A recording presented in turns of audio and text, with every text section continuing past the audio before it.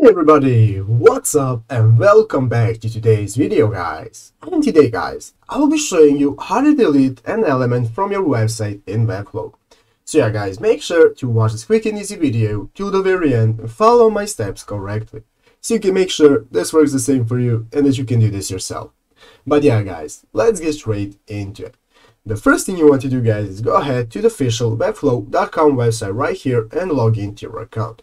After logging into your account guys, you'll be greeted by this main page right here where you can see all of the options that you can access in Webflow.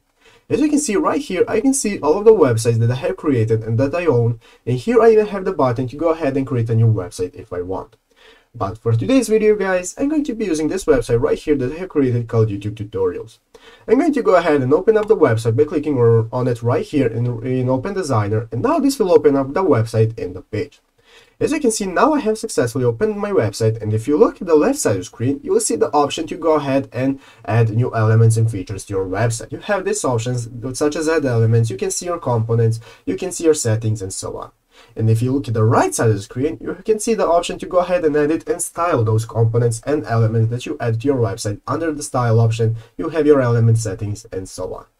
So yeah guys, let's go ahead and see how to delete an element. To be able to delete an element, the first thing we have to do is go ahead and find the element that we want to delete. So we're going to do that by either scrolling down the page and finding the element that we want to delete, or we will look at the left side of the screen in the navigator. Here in the navigator, we can see all of elements, components, and classes that we have in our page, in our website. So what we're going to do is go ahead and find the element that we want to delete.